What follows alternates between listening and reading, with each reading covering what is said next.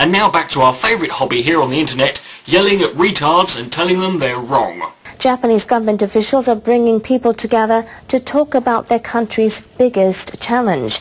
They're holding a conference next month on the Fukushima Daiichi nuclear accident. The International Atomic Energy Agency is co-hosting the event. Ministers and experts from more than 30 countries will gather on December 15th in Fukushima Prefecture. They'll spend 3 days discussing how to apply the lessons learned from the accident. Japanese government officials say they'll emphasize the importance of accuracy and transparency in the sharing of information.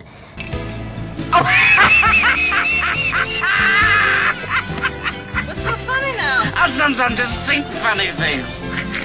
They also say they're going to stress the need to establish better ways to protect residents who live near nuclear plants from radiation leaks. Japan is expected to ask for international help to improve technologies for cleaning up radioactive substances and dismantling nuclear reactors.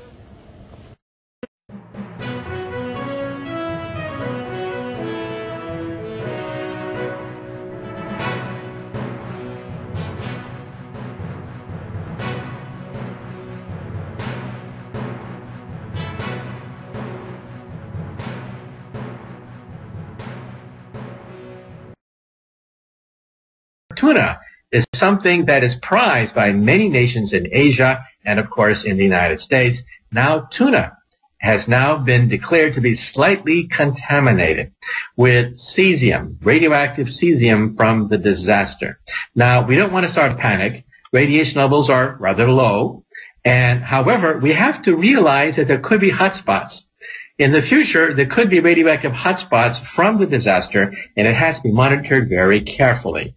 Now, in the field, we have an expression, quote, the solution to pollution is dilution, meaning that for the most part, the Pacific Ocean has diluted much of the nuclear waste and nuclear contamination from Fukushima. However, there are hotspots. However, there are ocean currents which don't mix the nuclear waste evenly, and therefore, we have to watch out that tuna may actually concentrate radiation in the tissue. And this is something that we have to look at very carefully, especially in the coming years, especially in the future, as we have to monitor more and more debris washing up on our shores and perhaps other forms of sea life like kelp and seaweed that also are contaminated by the Fukushima disaster.